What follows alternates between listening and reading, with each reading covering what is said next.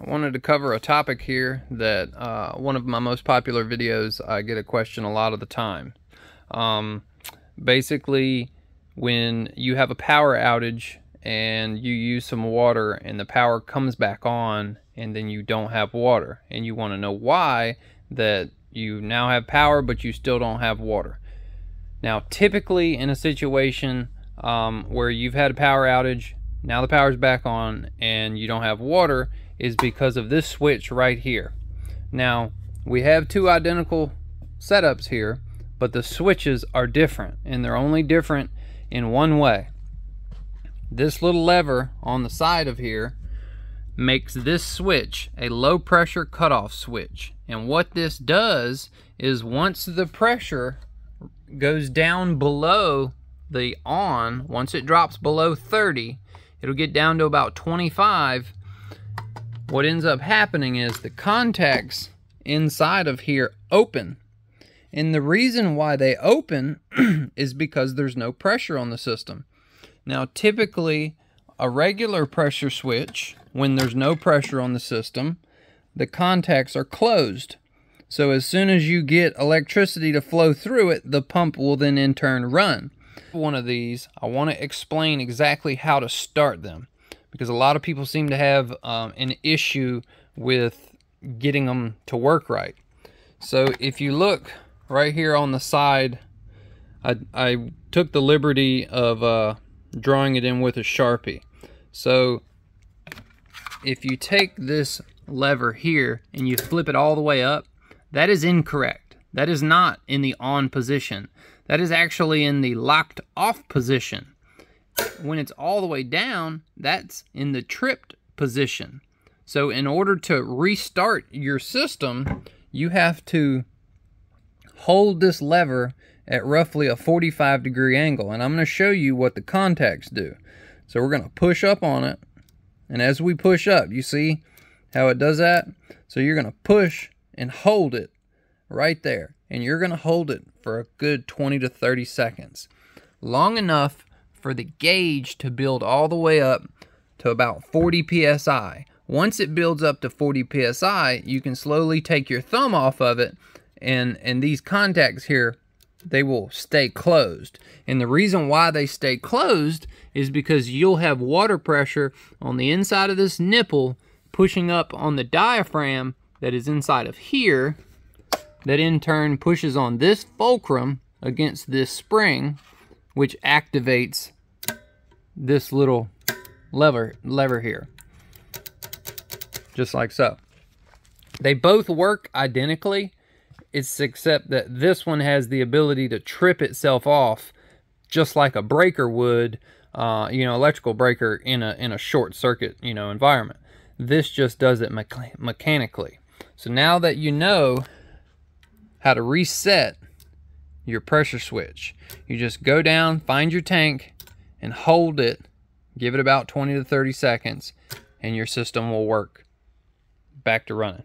Now, if it doesn't, feel free to leave me a comment in the comment section, and I can help you diagnose your situation. I know that every well system, pump system, tank setup, everything can be different, but I'm going to say 85% are all going to be identical.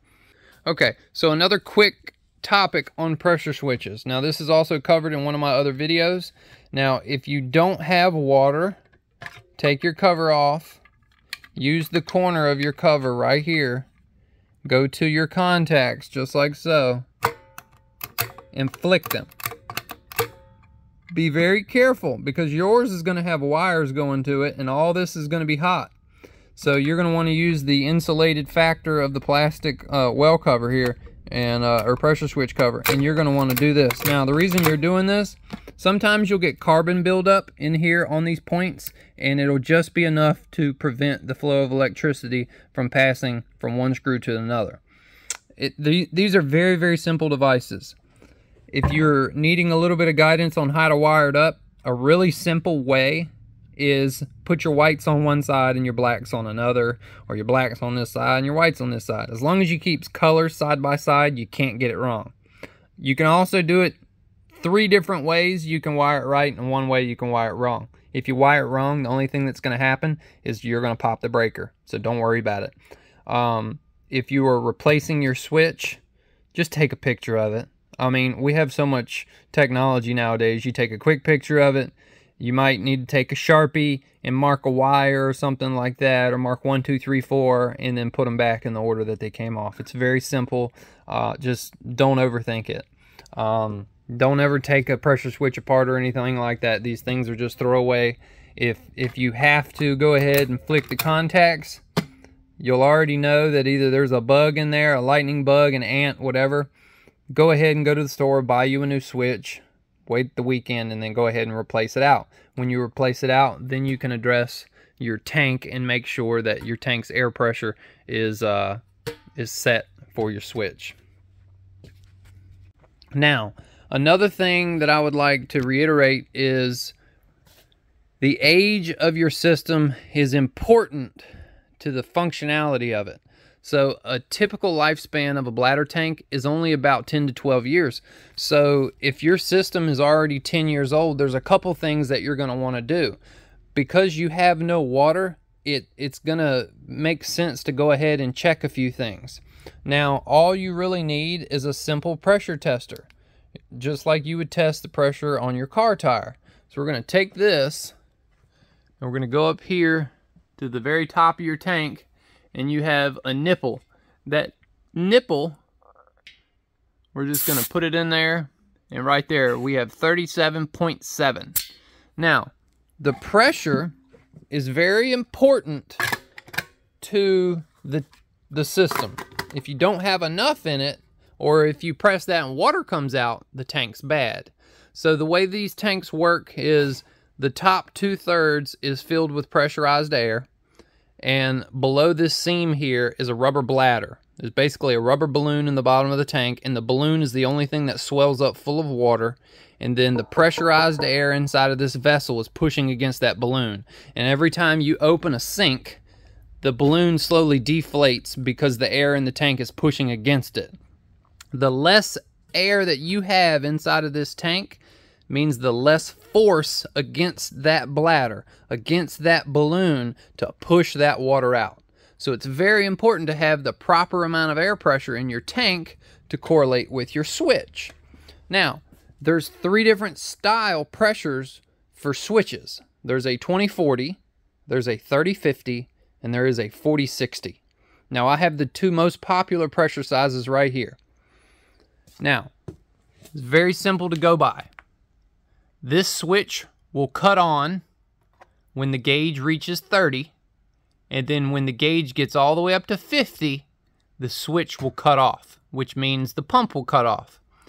Now, because this is a 30-50 switch, the air pressure in the tank up top needs to be no more than 28 psi.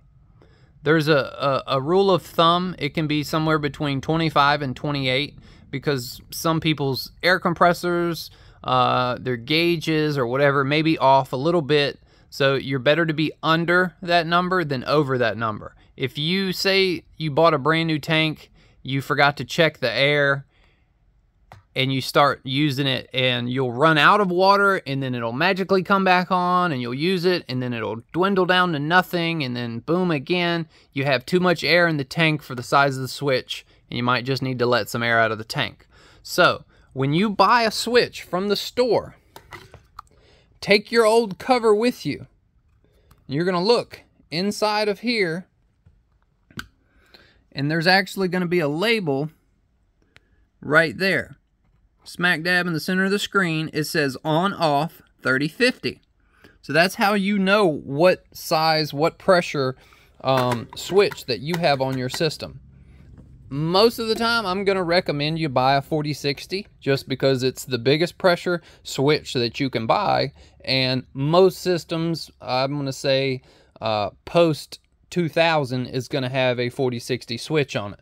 Now, if you've had someone, you know, come and mess with your system and the only switch that they had on their truck was a 30-50, then that's what you're going to have. But you're not really going to notice a big pressure difference between a 30-50 and a 40-60. It's just not that big of a deal. Now, you come over here you've got a 40-60 pressure switch. You look under it, it's going to be the same thing. It'll tell you right in the upper corner, cut on at 40, cut off at 60. Every switch cover will tell you what it is underneath the lid. And it's best to just go ahead, and if you're going to replace your switch, it's best to just go ahead and buy the same pressure that you already have, because the tank's air pressure is already set up for that. Now, if you're having troubles, it's very important, if you're going to adjust the air pressure in your tank, you need to understand this. In order to do it, you need to turn your well breaker off, and you need to open a sink up until you drain all the water off the system. And leave that sink open. Even though no water might be coming out, leave the sink open. Then you're going to go down under your house, and you're going to take the cap off the top of your tank, and you're going to check your air pressure. Let's just say, hypothetically, you get 10 psi of air out of the old tank. So then you're going to take an air compressor, and you're going to go ahead and you're going to add air to your tank. Now, if any water is trapped in your tank, while you're adding air, it's actually going to push it out of that sink. It's going to push out any of the trapped water in the tank out of the faucet that you have open. So it's very important to do that. Now, once you get your system up to either 38 psi or 28 psi, depending on what size switch you have, then you're all set. You're done adding air. You check it. You make sure it's not overcharged, and then put your cap back on it and put your pressure switch cover back on it, and you can go ahead and turn the system back on. Turn the well breaker back on, and everything will be working right. Now, sometimes when a tank is low and you add air to it, your first burst of water that comes out may be discolored.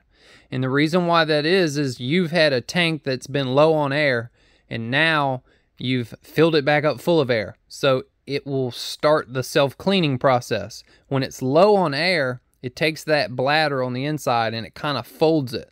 Well, then you'll take sediment, and the sediment will get trapped in that fold. Now you've aired your tank back up, and the bladder can stretch and swell the way that it was designed to do. Any sediment or any buildup that was trapped inside of that bladder has now been released all in one go. So maybe you want to open up a bathtub or something like that to flush it out. You definitely don't want it going to your toilets or your washing machine strainers or anything like that. Typically, it's not a large volume of grit or a large volume of sediment. It's just a little bit, but it's not anything to be worried about. So I hope I covered what most people have asked a lot of questions. Very, very popular question, and I hope I've covered it in this video. Now, if you have any other questions about well pumps or filters or installations or do-it-yourself guide, go to my channel, find the well pump Q&A playlist, and there's 36 videos all on well systems on my channel. You can ask any question you want. All my comments are live. I'm there to help anybody and everybody. I don't ask for anything in return. There is a donation button in the drop box if you'd like to donate something for the amount of information that I'm giving out. Occasionally I will get a donation from people, and I do appreciate it more than anybody ever realizes it.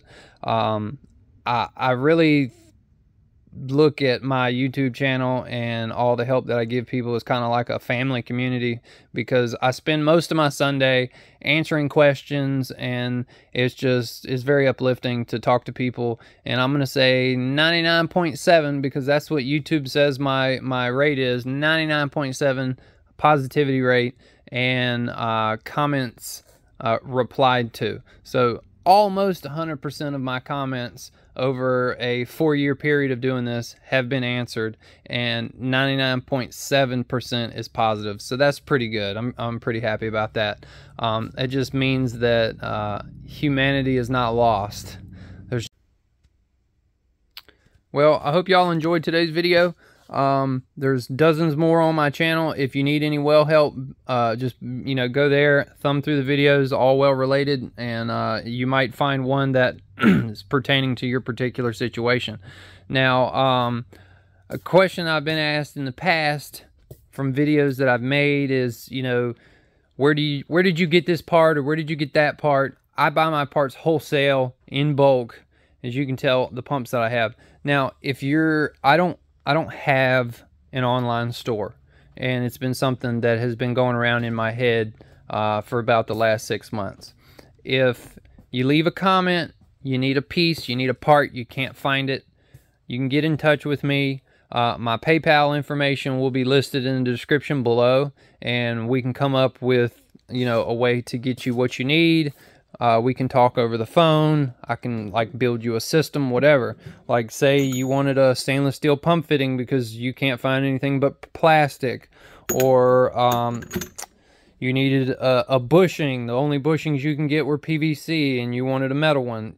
There's just so many different scenarios that I could go over. And see, here's my drawer with the plastic ones. I know I've had people ask me questions about these fittings here. If you need one of these, just go ahead and DM me and we can find a way to ship it to you, whatever the case may be. I typically don't do this large scale. I'm basically an installer. So if you need a part, you got a question, you just need professional advice, go ahead, shoot me a comment, shoot me an email. My email will be listed in the description below.